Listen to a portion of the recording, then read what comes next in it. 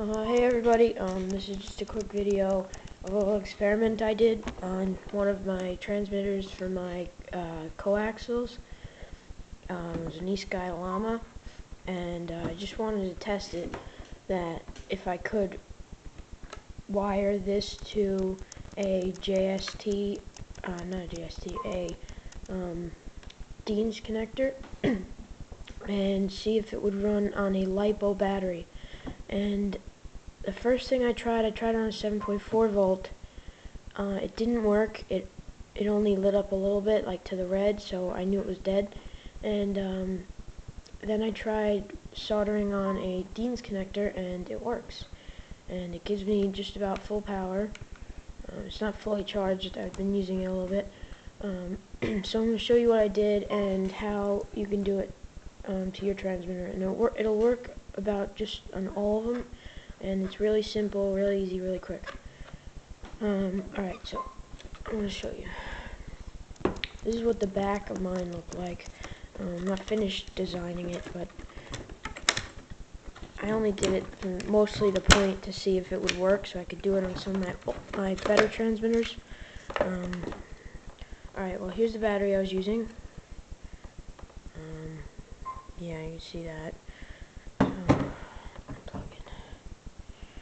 I soldered on. It's a little messy because I didn't have any shrink wrap, but I've got the Dean's connector, the male plug, and I wired it to the red and black wire, the red on this side and the black over here, and that will allow me to have a negative and positive power on the Dean's connect.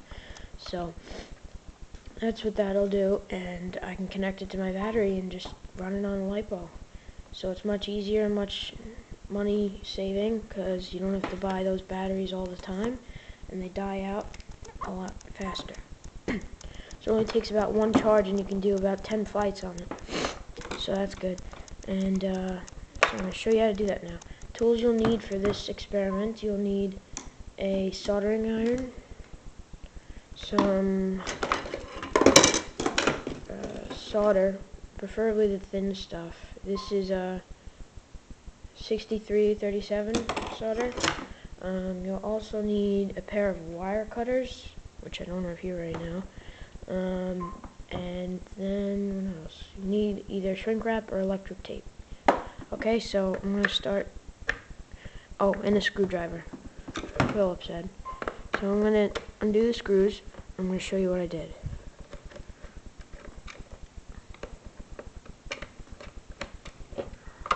There's only 4 screws, so it's actually a pretty quick thing. Yeah. It's really simple, that's why I did it.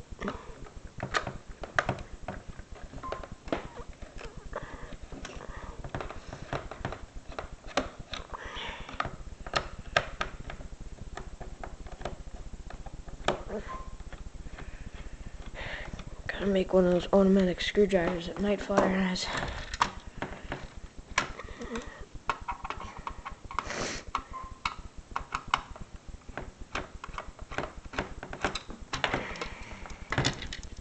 Alright. Okay. Now, here you can see there is a red wire cut from here, and then there is a black wire that I cut over here. Okay, so it's hard to see, but let me see if I can have a look. There's a little tiny black wire sticking out. Oh, okay, there. It's right there. Okay. So what I did was I cut those 2 wires, and I took what was left of them from this thing going all the way up to here, and I soldered them to a Dean's connector, basically. And then I ran it off 11.1 Lipo connector, a Lipo battery, sorry. And that's how you do that. So, and by the way, don't touch any of these switches. I was experimenting with them, and they screw up your transmitter, so don't touch them. Yeah, that's pretty much that. And this is what the transmitter looks like, just in case you're wondering. Oops, what's that doing there? And this will fall out. It's your trainer switch, so be careful with it. And I'll show you where that goes. The trainer switch goes in here. See, gets held up like that. Alright, so I'm gonna put it back together.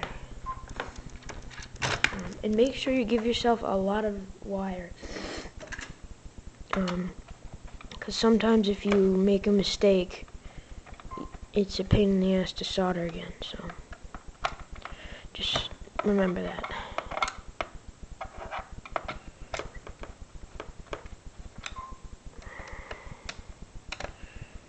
And I'll show you the battery once I'm done with this.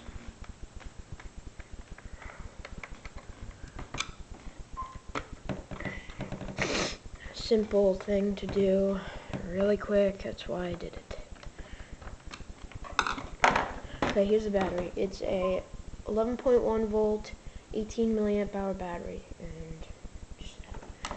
and I used a male connector. So that's that. So just something that you can do to make your life easier, not always going out to buy batteries. Yeah.